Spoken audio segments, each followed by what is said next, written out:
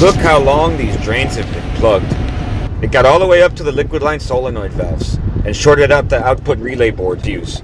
And if that wasn't enough, the drain was broken downstream. Of all things, the thing I needed the most was broken. So of course, I have to fix that too.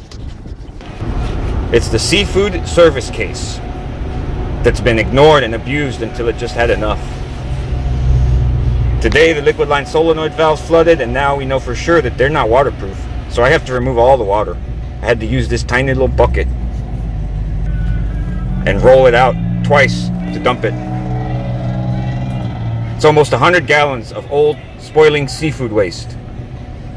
Had I blown the drain, I would have had a big, smelly mess. In the relay boards, I looked and I found a blown fuse. And so, from the main screen of the Danfoss, we're going to go to Configuration, Refrigeration, Rack E, which is this one. Then we'll go over to Boards and Points. And in Boards and Points, we're going to find the circuit we're working on, which in this case it was 16-foot E4 2.6. And this one here, it's 2.6. This is what I'm going to be using to seal this up. Here's a better look at what I'm working with. So this whole piece slid out. I just now put it back in. So I'm going to attempt to get it back into place and held up there. Looks like it's held by just a couple of screws. Now here's something cool. This has two different chemicals in it. And in here, this is a mixing nozzle. All these little square channels. It mixes it all up by the time it gets to the end. Ain't that cool? So, it says, no surface preparation. No system downtime. Works in standing water. Works on metal, on all this stuff. So I should be able to do this and it work.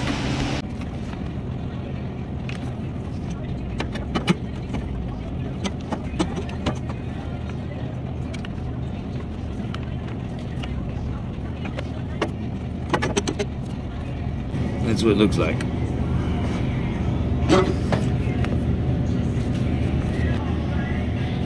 I got it in place. Holding in place with that.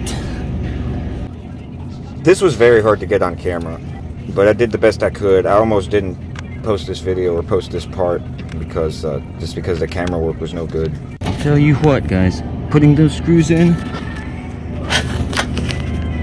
is not easy. It's not meant to be done like this. At the factory, they put these things in first before they glue this T on. So I gotta say, this stuff is a whole lot runnier than I was expecting. I was thinking it would be not so runny. I don't know how that's supposed to seal. I guess it needs to dry. It would be nice if the instructions said that it needed to dry. The instructions don't say that. It said it can be used underwater. I don't see how, but okay. I got a motor to put in over here, and I got to put in my solenoid valve coils, replace a fuse, and I think that's it. Take your fan motor, you put all the connections together. First you got to run the wire through the hole, then put the little grommet in, and then I'll secure it in place with these 4 screws. I'll keep all my wiring out of the way. Okay, so I believe that the right way to do this is put this down first and get it on the little studs or little tips. Then put the blade in place. Then put this on the blade, catching all the little things. Then this. Okay, there it is. It's in. Now all the fans work. Now, even though I measured that they're 120, I'm using the dual. Anyways, it's pretty cool. It's got 2 different ways to wire it. Did a video about this about a year or so ago. Should be popping up right up here or somewhere in here. So to wire these up for 120, we got to put red and blue together on one wire, and then black and yellow together on the other. Yellow and black, red and blue. Before you put it back on, squeeze it, and it'll fit on tightly. Look at that, one-handed. What y'all think?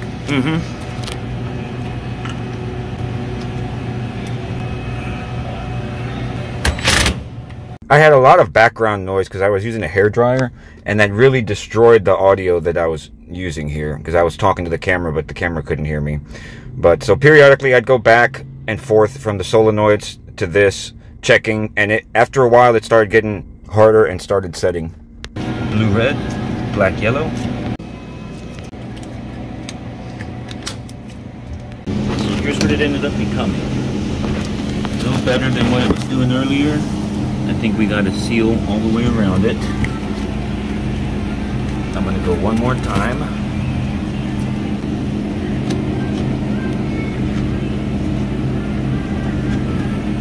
It's like a gum now.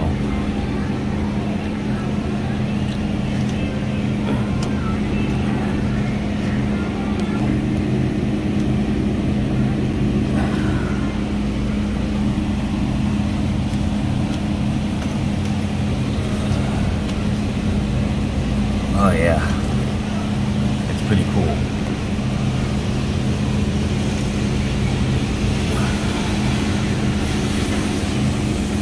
So, you can use this stuff, you just gotta have some patience. It does harden up.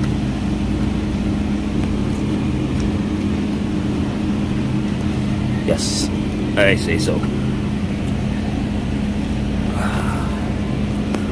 Cool. I believe it is good to run water through now. Not bad. So earlier I had a very simple way of shutting this case down, and I just separated these two. So we've got power coming in here, the orange wire on black. Black goes into white here, goes through this here, down to temperature controller that is right there. You see? Comes back in the white wire and energizes the solenoid, and that's how we do that. Just be careful not to shock yourself, because that can happen quite easily if you touch the wire.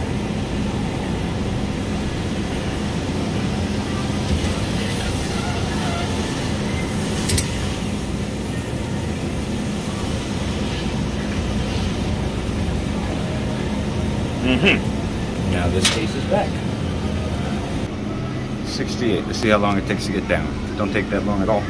Alright, well here's the finished product. I am not sponsoring this stuff, but it's actually pretty cool. I kind of like it. I don't know if you can use it more than once, but that stuff is alright. And they got them a broken thing. They need to get this replaced because it doesn't have the frickin' things on them to grab. You see these things right here that go into these holes? You gotta have those so that the things stay suspended like that. You see? They don't have those.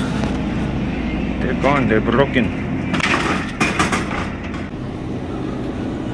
31. Okay, there's only one thing left to do, and that's start this thing up.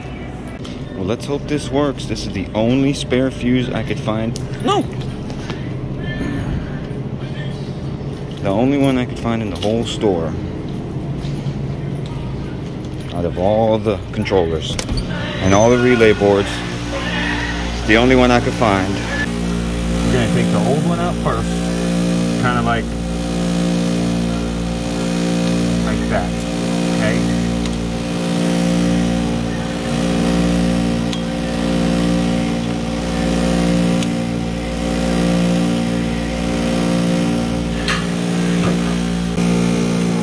Then we're going to very carefully, oh so very carefully, I'm going to set it in there, okay? Okay, it's in there.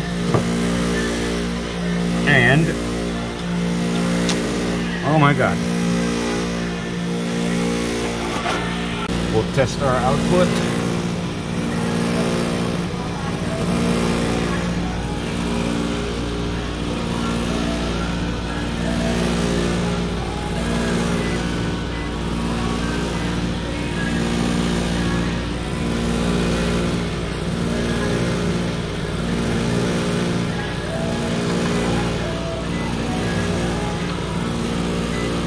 We're outputting good.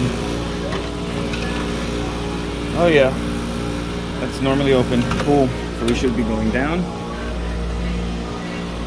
Oh yes, it's going down. Look at that. Okay. I'm done, son.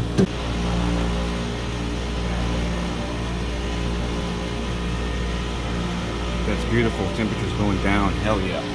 Just go walk by it and then we're good to go. So, thank you for tuning in, watching the video. It is right now 4:49 a.m. Sun will be coming up soon. We'll really find out a little later if they call it in, because when they're gonna wash these service cases out, they're gonna clean them before they stock them. It's about 5 a.m. so they're gonna do that soon.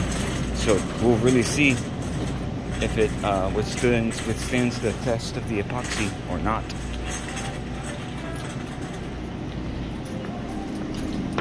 I don't know. It might not. Front cases. We will see.